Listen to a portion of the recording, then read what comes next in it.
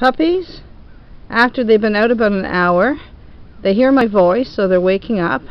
They're all relaxing very comfortably in the shade on the patio.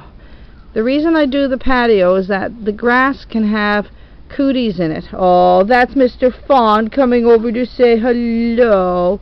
Look at him. He wants to be as close as he can to me. They're adorable. So they're just basically 4 weeks and 1 day. So for the next little few days when the weather is nice, I'm going to try to bring them out for longer and longer periods. Keep them out. They have shade here, so it's not like they're too hot or anything like that. Okay.